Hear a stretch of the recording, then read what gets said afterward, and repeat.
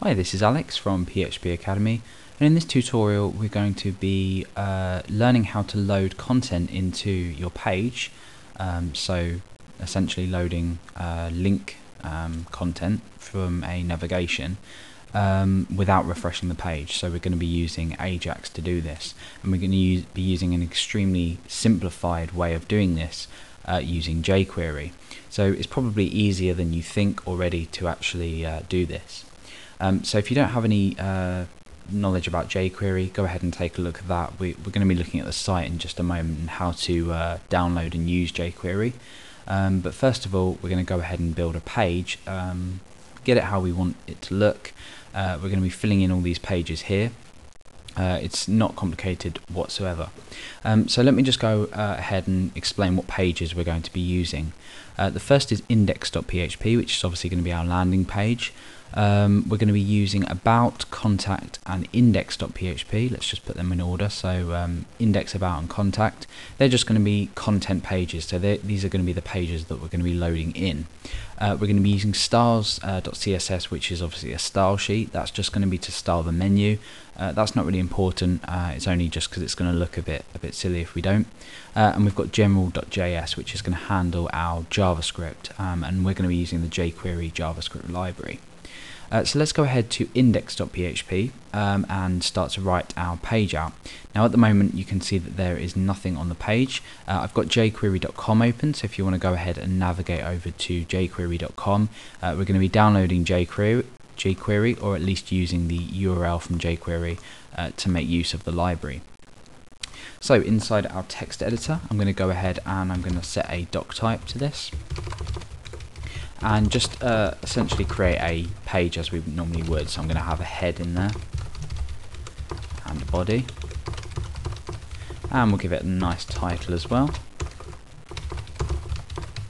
We'll just say our website. So up here we're going to be including the style sheet just here, so the style sheet will go here, and down here just before the ending of the body we're going to be including our scripts as well. So we're not going to be including scripts in the head of our page.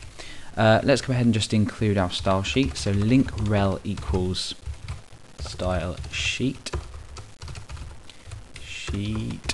and then we need an href, and that will just link to that. Now the ending tag isn't required with HTML5, so you don't need to put that in, but I always end up doing it.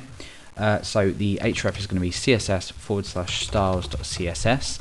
Let's just take a look at our directory structure. Obviously it's going to look a bit different in our text editor. We need to know sort of where everything's going. Index.php again is our landing page. That's the page we're working on at the moment.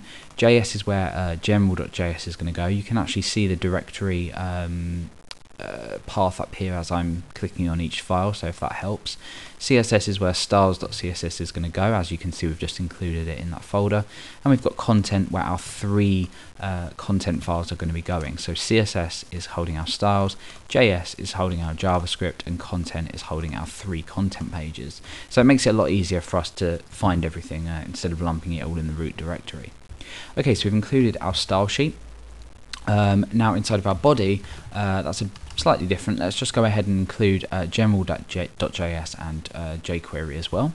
In fact, let's go ahead and build the menu in the content area first. So we're going to create an unordered list for our menu. This is quite good practice to get into. So we're going to create an unordered list and then have list elements. We're going to have list elements in the middle. So we'll create three of these.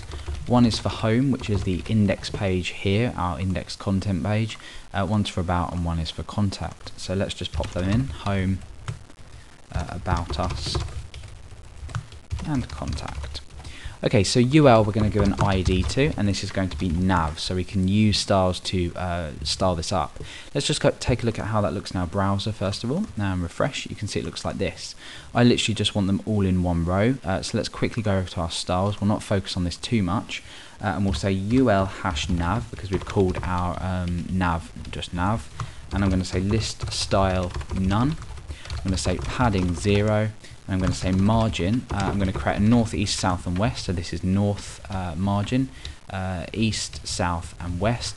South I will just want 10 pixels because I don't want too much space between the content and the menu itself. And then for each, well, we'll just take a look at what that's done. You see that's just got rid of our bullet points, and we've got a margin. If we just take a quick look, we've got a margin at the bottom. You can see that yellow area of 10 pixels, which just gives us enough space to sort of space out the content. Now what we want them to do is all be displayed inline. So I'm going to say ul hash nav li. So we're styling the li's in between, and we want to say display inline. And refresh, and you can see that they're all in line now. We can go ahead and give them a margin. Now I could say margin right, but I'm just going to do it like this. I prefer to do it like this in case we need to add any margin in later. I'm going to say margin, in fact let's just use right, it's probably more accepted to do margin right if we're only styling one margin. So margin right, we'll just say 10 pixels. And you can see that will just space them out a bit. So that's all we're going to talk about with regards to CSS, so we can close that now. We don't need to do any more styling. Now underneath our menu item, or our unordered list menu, we're going to create a div with an ID of content, and this is where our content is going to be displayed in here. So essentially we're going to end up with something like, just say header, and then content. So we're going to end up with something like this, and when we click each item here, we're going to change this content without obviously reloading the page. But for now we don't actually need anything in here, because what we can do is we can use AJAX to load the initial page and then load subsequent pages on top of that by just clicking each menu item. So obviously these need to be links, so let's just pop some some A tags around them.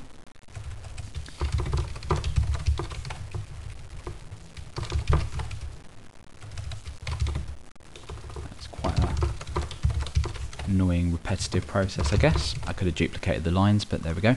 So I'm going to do something quite weird now, and you're going to find out why I've done that in a moment. I'm going to type href equals index just there. I'm going to type href equals about there, and href equals contact there. Now at the moment that would just link to a file called index with no extension. So it seems quite odd, but we'll see in a moment why we've done that. Obviously what we want here is we've got our links, but we don't have any content. As soon as the page loads, we want the first page, the initial page, to load in there. So let's go ahead and do that. We need to do that from general.js. The first thing we need to do is include jQuery, because that's going to allow us to use the jQuery library. The second of all, then we're going to include general.js. Let's go ahead and just populate index, about, and content with some content first, so we can sort of practice loading them in. So I'm going to create a header. And this is just going to say home, and we'll have a paragraph underneath, welcome to our website. Okay, we can close that, forget about that. Same with about, we'll create a header, and we'll just say about us. And then we'll say just this is our official website. Just pop any old rubbish in there. And we'll have another h1 for this, contact, and then we will say call us on 0123456789. So really nothing there new, nothing to be learnt there. Okay, so the first thing we want to do is load in this index page. So under here we'll go in and include our scripts. We don't need a type in HTML5, so we'll say script source equals something, and remember to end a script tag. Now what we want to load first is jQuery. We want to load the jQuery library. So let's go ahead and click on download jQuery, and we're actually going to copy this URL here, and we're going to go ahead and paste it into the source. So we're using external include, which is absolutely fine. I wouldn't recommend this normally. Keep the file on your server just in case the jQuery site goes down. You never know, as long as you've always got access to that file, that's what's important. The next thing we're going to say script source equals, and we're going to include our JS file, which is in our JS folder, and it's general.js. So we're going to go ahead and just test that. Let's just put an alert in there and say working, and let's go close jQuery website off now, refresh, and we get a page alert saying working. So everything is working. We're assuming jQuery is working. We don't actually know yet. but let's go ahead and get on with the rest of the tutorial. So we have this div here called content. It's got an ID of content, so we're going to be using a hash to reference it. And the first thing we want to do is load our index.php file from our content folder. So let's go into general.js and we'll use a jQuery selector to select a document, and we want to wait for the event handler ready, so we want to wait for the document to be available to start manipulating.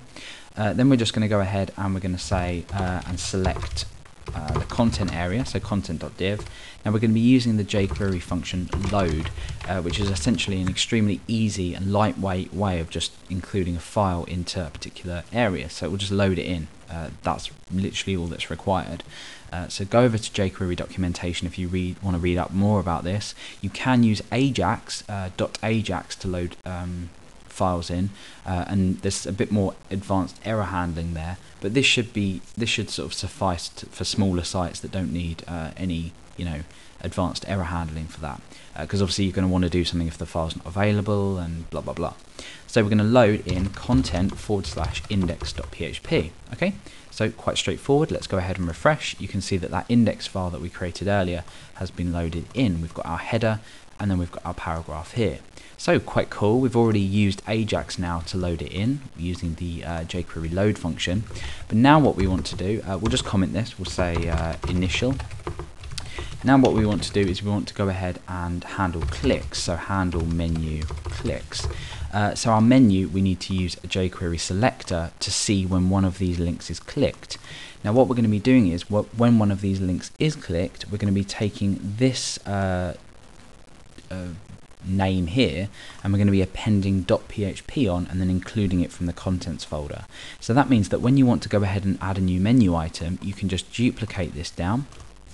Oh, not get rid of the existing one. You can just duplicate this down, and then when you have a new section you can just go ahead and change this and create a file. So you don't need to faff around with individual selectors for each menu item. You can just pop it in the href and we'll load that in, and we'll prevent the default action, which would be to go to this file called index about or contact.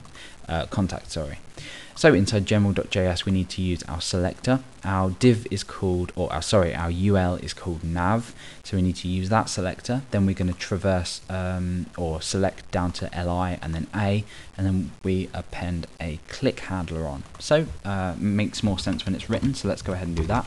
So we want to say ul hash nav li a. So when an a link inside an li inside this ul called nav is clicked, so .click, we're going to perform a function or carry out everything inside here, and that is going to be first to alert OK, just so we know that it works. So let's go ahead and refresh. When I click we get this alert OK, and then it goes to this about file here, which doesn't exist obviously. When I click contact we get the same thing here, blah blah blah.